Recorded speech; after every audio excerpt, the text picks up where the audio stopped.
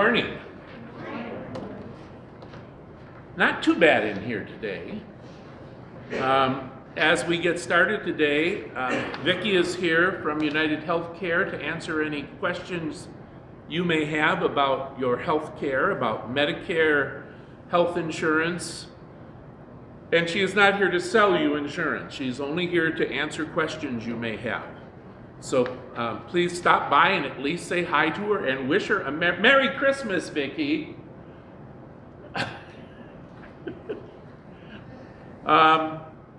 You notice our pig got here. She's a little thin from the journey. But the marzipan pigs are full-bodied, and they're in the basket too. Our goal is to purchase 10 pigs to be distributed by the ELCA Global Barnyard, their World Hunger Program. And you may make a partial offering or a full offering for a pig. They're $30 each. And just designate your offering pig. I know that seems a little strange in church, but that's okay. Just mark it pig. Everybody will know what that's about. Also, this year, instead of providing poinsettias for worship, we're asking that you give money that will go from the church to the community food bank. As they lose their government funding to buy the extra food they've needed over the past several months, and it's not clear whether that's going to be restored or not, they need extra funding. And it's a good way for us to reach out with some social justice for our own community to help out here. Remember that every $10 we give to the community food bank buys $90 worth of food. Don't you wish you could shop at that grocery store? But because of the mass buying of food, community food banks around the country, they have that kind of buying power. So please keep that in mind, and you can designate it as poinsettia. We will know what it's for, and that money will be separated out, and before Christmas it will be forwarded to the community food bank. So please keep that in mind. Also, we have our Fair Trade Fair today after church. Does it go one more week after today? Through the 20th. I think that's 2 more weeks. 2 more weeks. We just ask that you appropriately space when you go to look at things at the Fair Trade Fair. Wait for a turn to go up. Gail and Melody will be back there to help you after church. And please remember to stop. We did not order nearly the amount this year because we knew we would not have so many people in church. So we were pretty careful about what we did purchase. You can also go on our church website and you can order directly from Fair Trade. And the website link takes it to a place where American will get credited for that purchase. So that you can also do. So you have to use the link from the website. You have to use the link from the website for that to happen. So it's easiest to just look up www.godsplaceforgrace.org and find the link to Fair Trade on the website. And you can look at their whole catalog then. And there are beautiful things in their catalog. So please keep that in mind. Also, remember there's all kinds of really great chocolate back there. The chocolate from Fair Trade is some of the best you'll ever eat. So just remember that. Joanna, do you have your eyes on something back there? In the chocolate? Yeah. I thought I heard you. Yeah, I thought I heard you say something about needing to get one of those bars. Today, just a reminder about Christmas Eve. There will be a worship service taped over the next several weeks that will be available for you on Christmas Eve so that you may watch it in your home.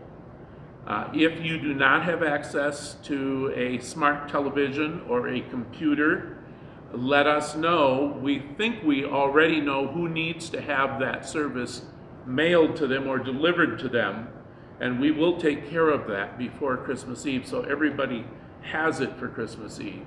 And our thanks to the people who are doing special music Christmas Eve we have soloists and people singing, and I will be playing, and we'll read the Christmas story, and there'll be a brief message, just like we would normally do on Christmas Eve, and there will be a chance for a hymn sing.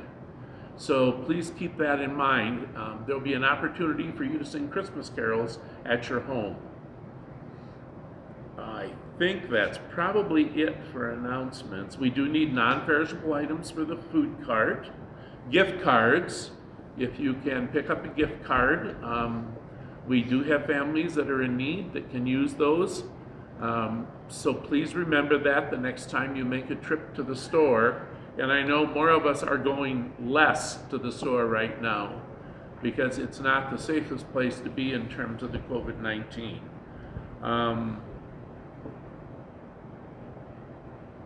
I think that's it. Have you heard whether Jim Rasmussen got home? Yes, he did. So Jim Rasmussen got home from the hospital. He was having lots of cardiac issues. Everything was okay except he had atrial fibrillation, and evidently they were able to get him on medication, which helped to take care of that. So keep Jim and Phyllis in your prayers, please. And I think that's it. And our thanks today to Jeremiah and Jeff and Debbie and Joanna for leading our worship service today. We're doing primarily Christmas today, but not all Christmas. So we hope you enjoy that, and you're invited to sing along. The tunes we're going to do, you know. So it's an opportunity to sing a few Christmas carols early. And I think that is it. Welcome, and I'm going to get rid of my cap because it's not polite to wear it. Now I'm cold. It's not polite to wear a cap at worship, so my cap is now down. But I am going to have a jacket on today. Della said I made her cold last week because I was up here in short sleeves. So I decided it was cool enough this morning that I would wear a light jacket at worship. So Robert, we continue now with the order for confession and forgiveness, which is available on the screen or on page 94 of the hymnal. In the name of the Father, the Son, and the Holy Spirit. Amen. Almighty God, to whom all hearts are open, all desires known, and from whom no secrets are hid, cleanse the thoughts of our hearts by the inspiration of your Holy Spirit, that we may perfectly love you and worthily magnify your holy name, through Jesus Christ our Lord. Amen. Let us confess our sin in the presence of God and of one another.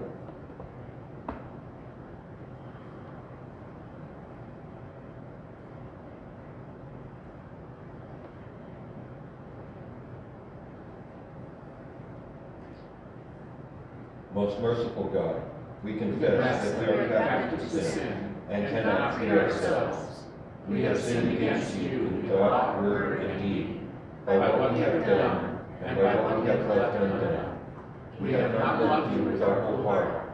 We have not loved our neighbors as ourselves. For the sake of your Son, Jesus Christ, have mercy on us. Forgive us, renew us, and lead us, so that we may delight in your will and walk in your ways, to the glory of your holy name. Amen. God, who is rich in mercy, loved us even when we were dead in sin, and made us alive together with Christ. By grace you have been saved. In the name of Jesus Christ, your sins are forgiven. Almighty God, strengthen you with power through the Holy Spirit, that Christ may live in your hearts through faith. Amen. Amen. And we continue with hymn 525.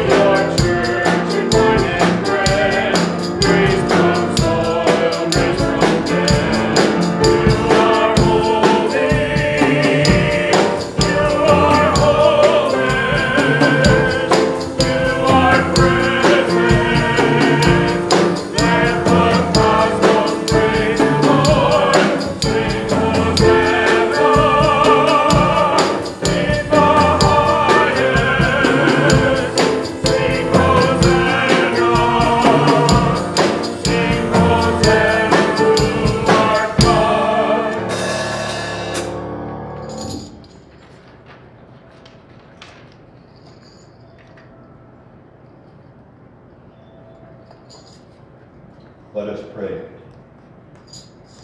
Stir up our hearts, Lord God, to prepare the way for your only Son, by the coming strength us to serve you with purified lives through Jesus Christ, our Savior and Lord, who lives and reigns with you in the Holy Spirit, one God, now and forever. Amen.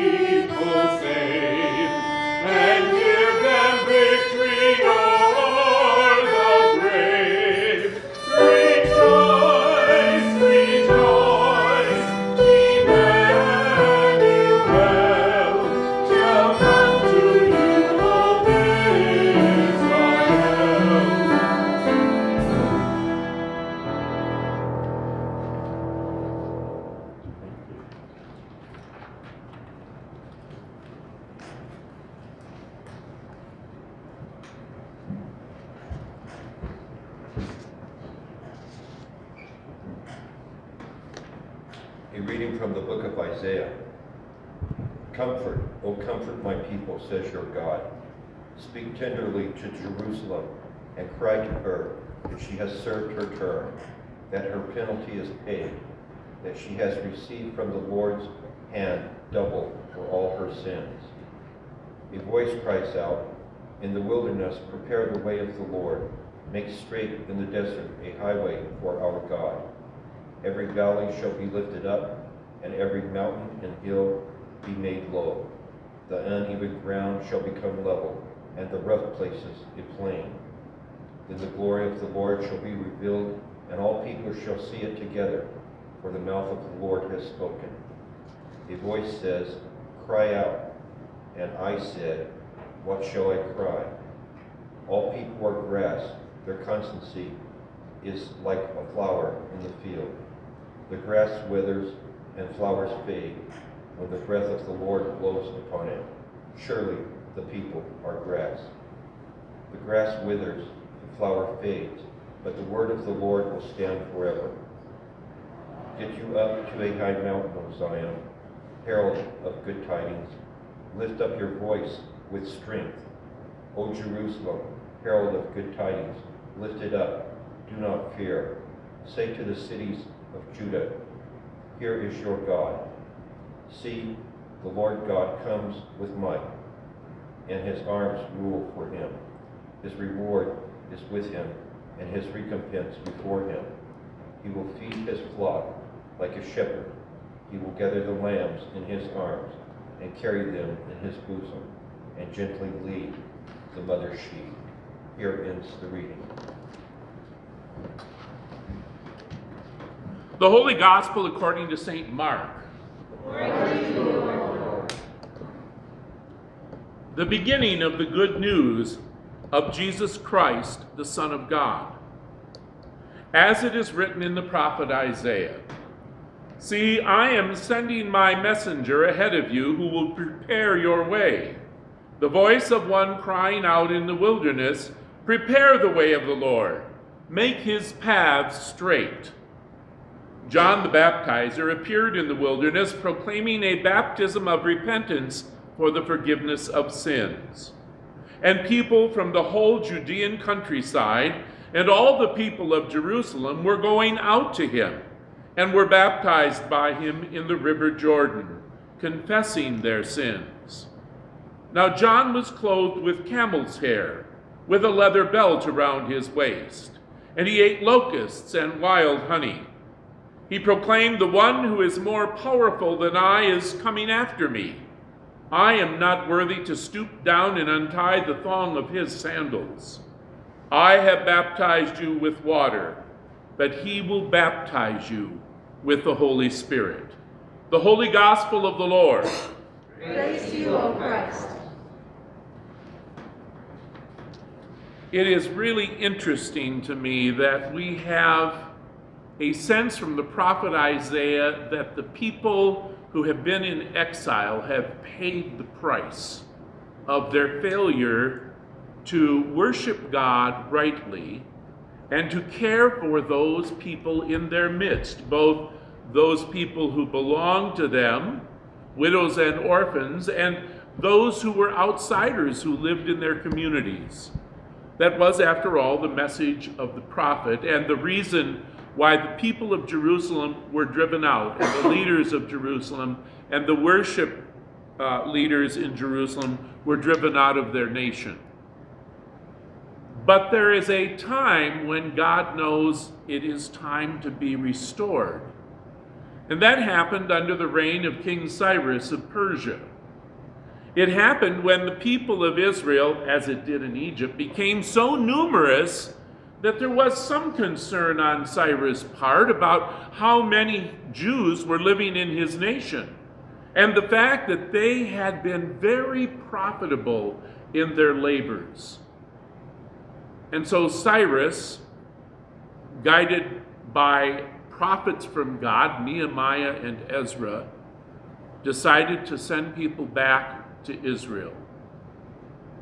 And he did so, sometimes not with the greatest wisdom in that journey that people had to take, without support, but the people of Israel were really ready to go back. And so once again, they were established in their land. Now this all takes place about 400 years before the birth of Christ. It's a long time, and guess what happens in the intervening time?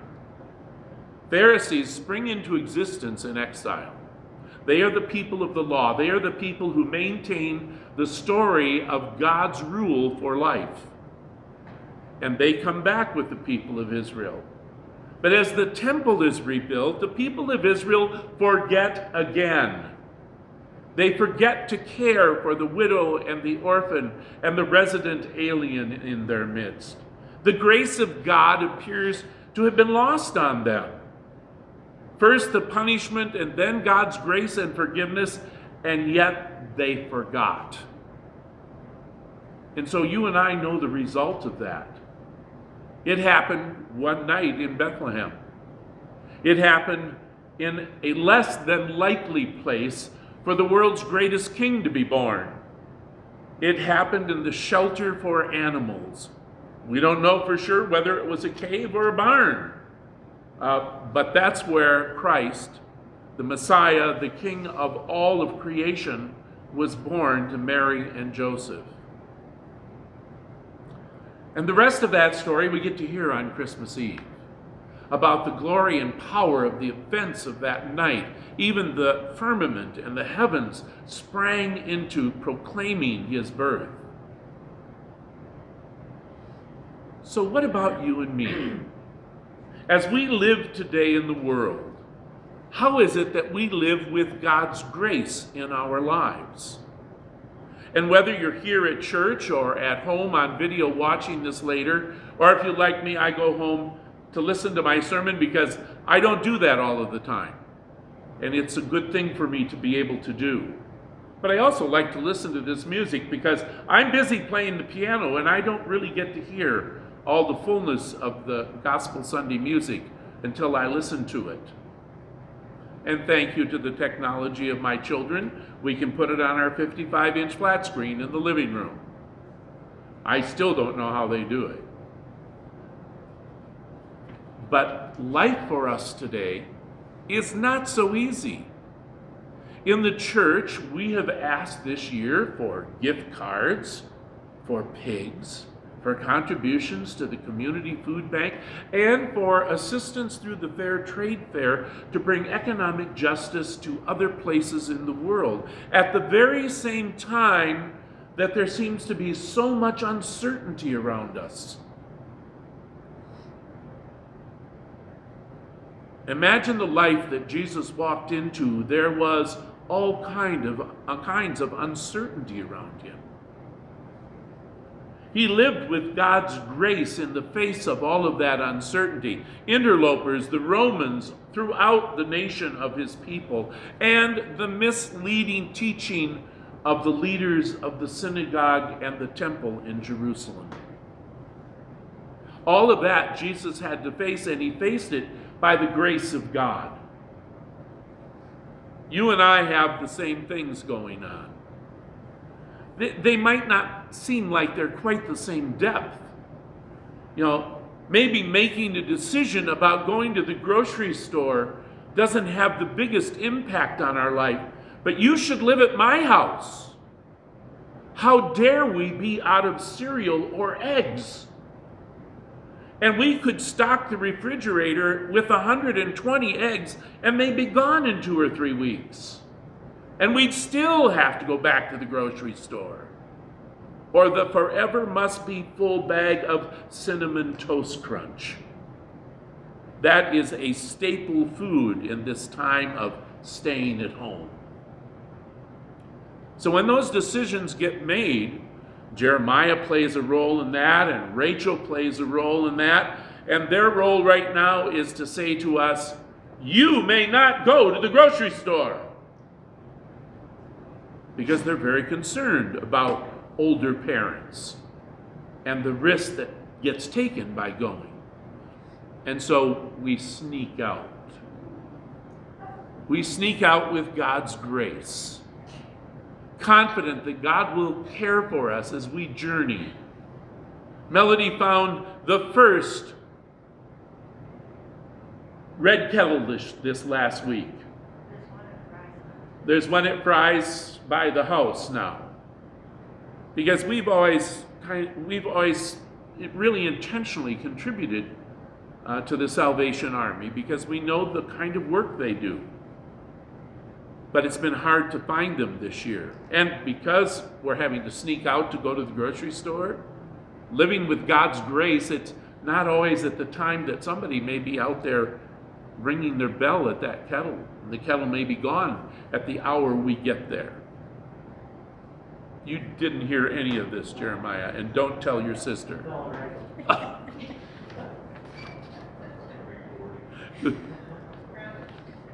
But we really are attempting to live with God's grace in our lives and with our family. We get pretty tired most evenings about the time of dinner time, and yet Jared is very interested in having the Advent candle lighted and reading the scripture passage from the calendar here at church. And then, of course, Grandma Sharon got him a Lego calendar for Advent. And that's really his incentive. I'd like to think it was the scripture reading. I'd like to think it was singing O Come, Emmanuel. But I know it's the Lego calendar. There's a character in every day. But it achieves something because it provides for our family the presence of God's grace because we have an insistent child who helps us remember, no matter how tired we are, that we need to be lighting the Advent candles in preparation for celebrating the birth of Christ again. And that's crucial for us because we live in a time with a great absence of God's grace. We are living in the midst of an upswing in this virus that is massive. Our hospital staffs are overwhelmed, and it's going to get worse. And all of us are kind of holding our breath and hoping for a vaccine, and appropriate vaccine that will work for us to help protect us, even though we're going to continue to have to wear masks. Because not everybody will take the vaccine and not everybody will get it at the same time. And so we have to be cautious. But living with God's grace means that every day in all of this difficulty, we are surrounded by the power of God's love through Jesus Christ. And though we are waiting in this Advent season to celebrate Christ's birthday again, Christ is not absent from us.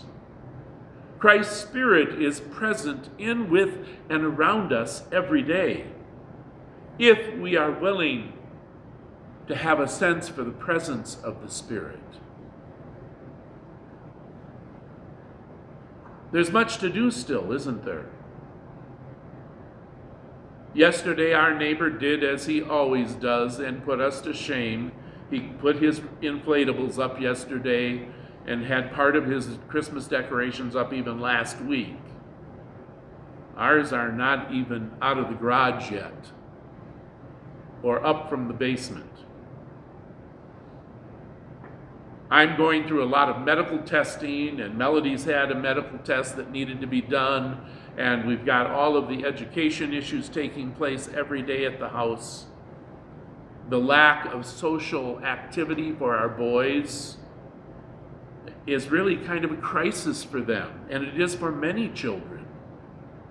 They're used to being with their friends and being with their teachers face to face, person to person. And those things are just not available now. But what continues to be available is that we are living in this time with the presence of God's grace surrounding us. That has not changed. It did not change for the Hebrews or Jews in exile, because without the presence of God, they would not have become profitable. Their population would not have expanded. They would have been destroyed, perhaps, in exile. But instead, they flourished by the hand of God. And God gave them the necessary kind of guidance, those who really were couched in the rules of worship and living every day, the Pharisees. And it's what the people needed as they returned to Israel and they began to rebuild the temple. It's what the people of God needed at the time. And you and I need to know that the very same thing is true for us. I have to tell you, I think one of the biggest exhibitions of God's grace is the prayer chain. That prayer chain is so busy you would not believe it. It is every day, multiple times. And we're praying for people in California and people back on the East Coast, and for Sharon and Don's grandson Dylan, who's headed to Okinawa, is that right, with his wife and family in the military. We're praying for people all over the world, in addition to the local prayer requests we have. And that's a part of God's grace, to know that people are praying for us constantly. That's God's coverage of our daily living. And when things get hectic and kind of wild, we need to remember that God is present with us. And I can tell you, there have been plenty of times in recent weeks when I forgot that, especially in the face of some of the tests I'm going through. I forget that God is with me during those, no matter how panicky I might get. And God is there with His grace, helping me weather through them.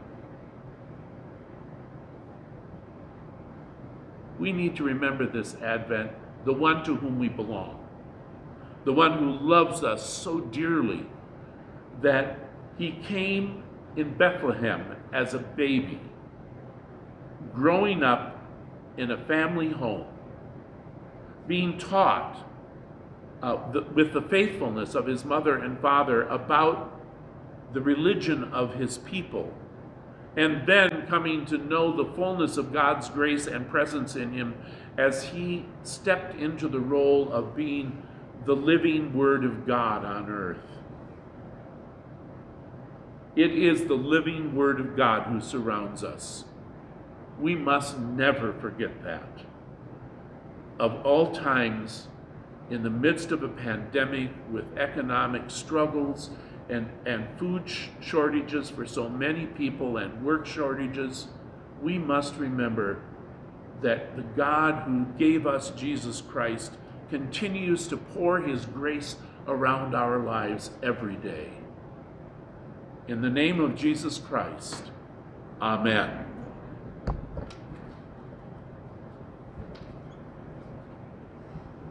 Our next hymn is Angels from the Realms of Glory. It's hymn number 275 if you're using the hymnal versus the screen. It's a different arrangement, so you might realize that you're singing a note here or there that's a little quicker than what the arrangement provides for.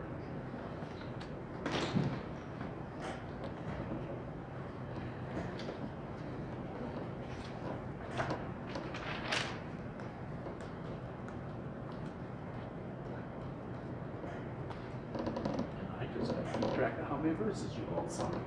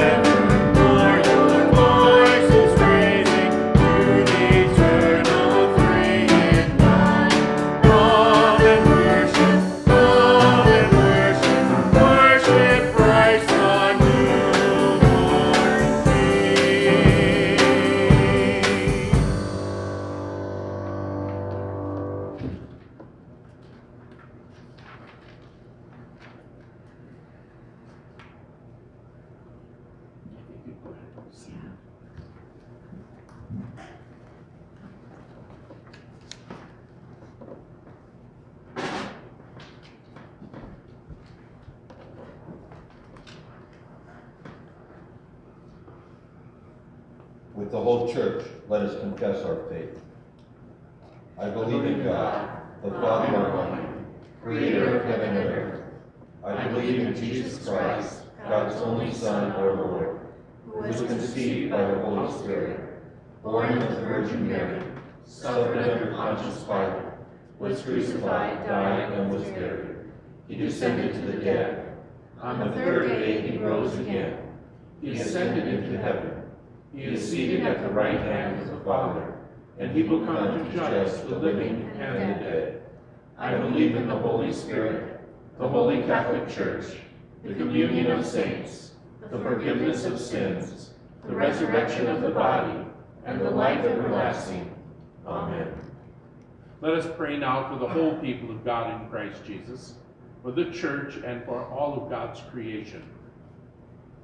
God of grace, you pour your love into and around our lives every single day. In times of distress and difficulty, you call us to turn to you and promise to hear our needs. Guide us back to you every time we forget.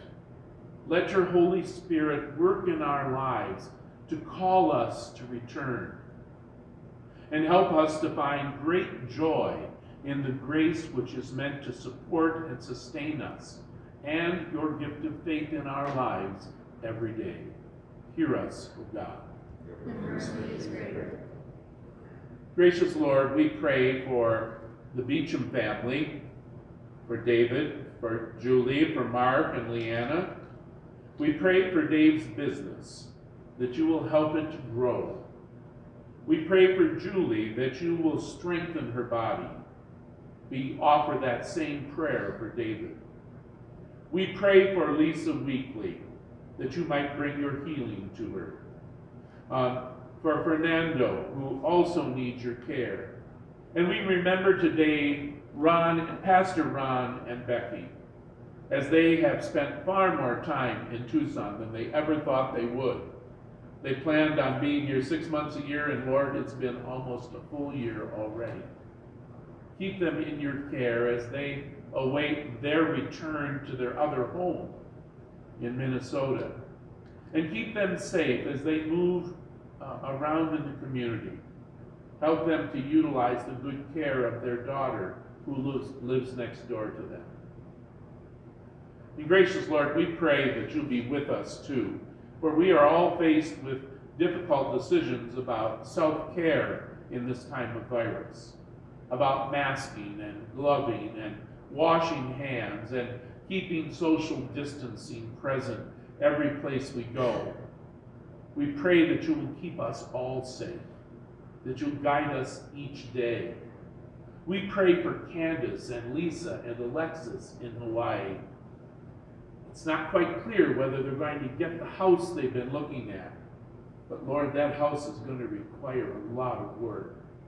Be with them as they make choices and decisions for how to move forward with that in their lives. Hear us, O God. Your mercy is greater.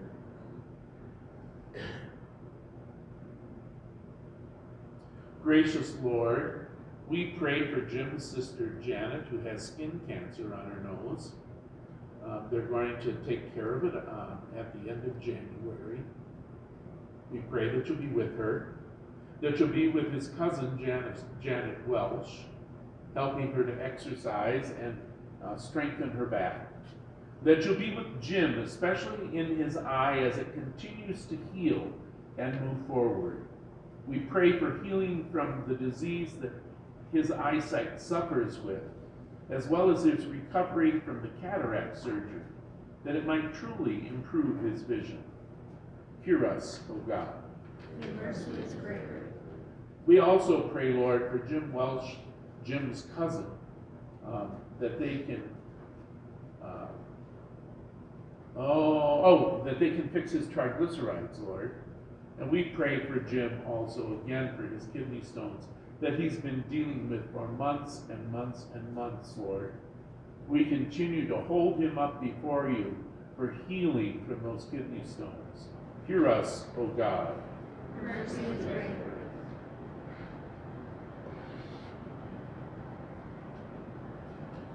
Gracious Lord, we pray for Irving West. He was a boatswain's mate in the Navy, survivor of the USS Oklahoma. And now his remains have been returned to Oahu, Hawaii, to be with his shipmates. We thank you for his service, and we pray that his memory and service will carry forward for many years with his friends and family. Hear us, O God. Your mercy is greater. We pray for our children, Lord. They really are not doing as well as all of us might have hoped with this distance learning at school, but it's a necessity. We pray that you'll sustain and keep them in your graceful care as they deal with a way of going to school that they're not very happy with. We pray that you'll build up their sense of self, that you'll bring your healing when they seem to be coming apart, that you'll support and nurture them, that they might know the power of your love in their lives every day.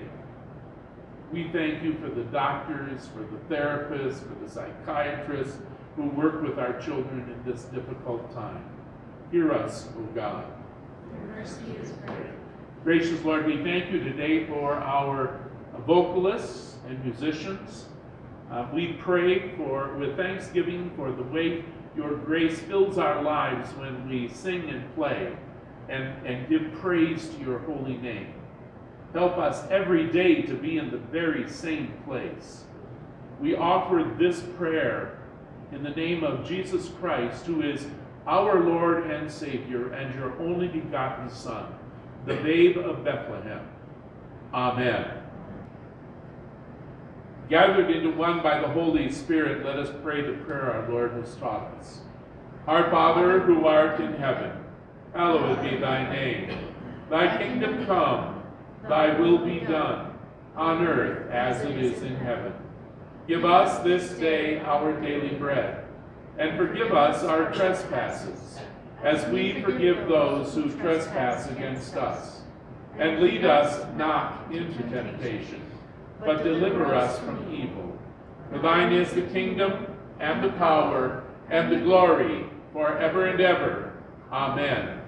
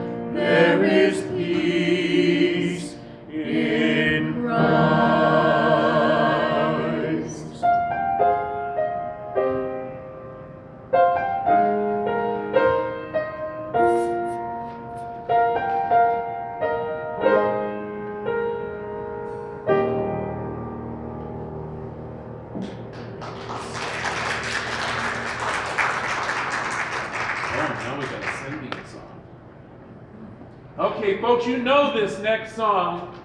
The accompaniment not quite what you expect, but we're singing the 3 verses of Go tell it on the mountain with refrains. I knew that pencil was going to go soon.